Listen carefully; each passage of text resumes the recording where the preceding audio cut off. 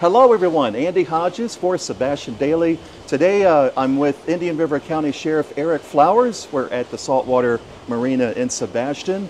Eric, thank you so much for coming back up to Sebastian and talking with us. Yeah, absolutely, Andy. You know, I think our community, at least the Sebastian area, really dodged a bullet with the most recent storm. Our folks down in Vero are not in as great a shape, but there's a whole lot of folks who really have no damage. And the areas where those 4 confirmed tornadoes landed are really quite devastated. There were 4 of them. 4 confirmed. Through the National Weather Service in Melbourne, we had 4 confirmed tornadoes touch down in Indian River County. So one was down in the Oslo area, one was beachside in that Central Beach area, one was over off of 14th Avenue near the police department, and then one was further down in the Highlands. So 4 that we know of. We had sightings of others that we don't know if they touched. People saw them spinning above their houses. They heard things, but we know for sure based on the damage. And it's really, you know, I've never been through any tornadoes before.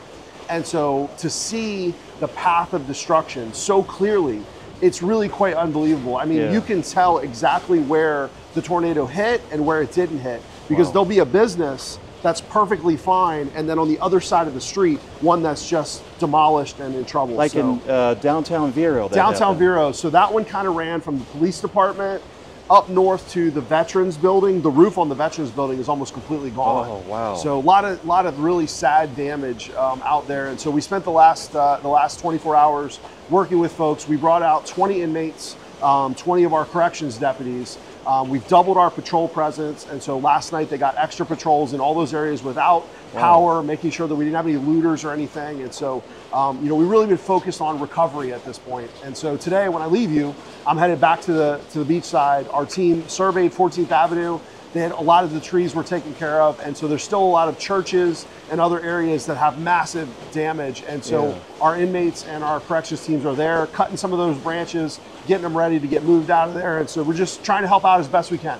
Now you had a search and rescue thing going on. So that was right after the tornado hit. So the tornadoes hit in the 6 o'clock hour. Between 6 and 9, we were out in that beach area taking folks out of their houses that were uninhabitable. We put them in the jail bus, transported them to a shelter, and just stabilized them because we knew the storm was coming in around 10. And so we had to get everybody out of there into safety. And so rescued a lot of people. Our team did an amazing job. And it was truly a multi-agency effort. I mean, from fire department, Vero Beach Police, Indian River Shores, our team, we were all there together working to get those folks to safety. And so I'm incredibly proud of everything that happened out there. Now we're in recovery mode. Yeah, it's amazing how it's almost like the worst of it came before the storm. Absolutely. If we did not have those tornadoes, Hurricane Milton would be not even a discussion in Indian River County. Amazing, amazing.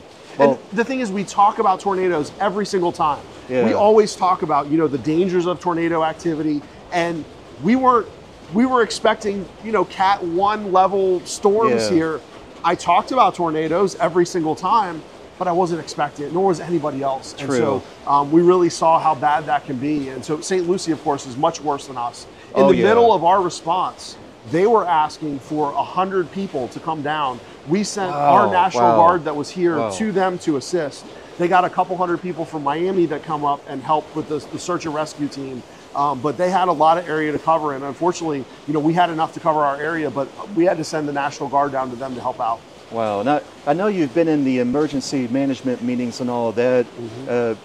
There's a lot of people without power in Sebastian. Is that the same for Vero Beach? So yesterday when I left there, it was about 25% of the county that was without power. They're trying to prioritize the businesses and the larger, the easy stuff. They want to get as many people online as fast as they possibly can. A lot of people came back online overnight. The most difficult areas are going to be the areas where the infrastructure was damaged. So the beach, you know, there's a lot of transformers they can reset, areas that are simple to fix. Those will be coming online in the next 24 hours. The areas that have significant damage to the infrastructure is going to take more time. Wow.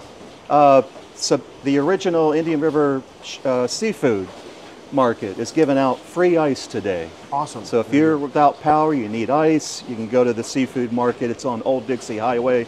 We'll put something in the caption of the video on the directions.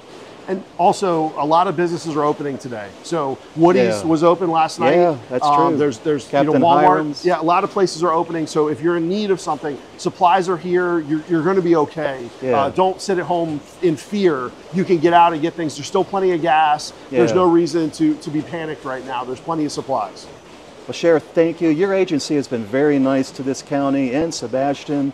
We want to thank first responders, because I know there's a lot of people out there working, and they've been on the clock ever since this storm hit. I want to specifically thank our dispatch team. They took thousands of calls during this. You can imagine when tornadoes hit, when these things happen, people call in with crazy questions. And we talk about the hotline all the time, but our dispatchers are true unsung heroes. I want to make sure we give them credit.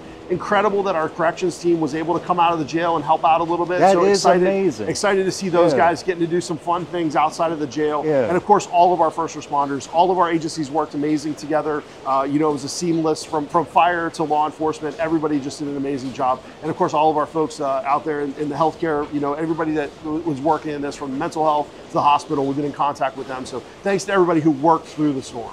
You have an amazing corrections department. There's something happening in November, right? We have the clay shoot coming up for the Florida Sheriff's Youth Ranch. Yeah. And then we have constantly ongoing events in corrections. We just had our first Barber Day, National Barber Day. We brought in folks who could do haircuts, and one of our inmates actually is certified. So we were giving out free haircuts to the community. We have our Flow bus, which is the license on wheels, where we're giving licenses to our inmates if they don't have their ID. There's constantly events over the jail. Keep an eye on our social media. We'll keep pushing that out. Great. Sheriff Flowers, thank you for your time. Absolutely. Thanks, Andy. Appreciate the coverage. Andy Hodges with Sheriff Flowers in Sebastian.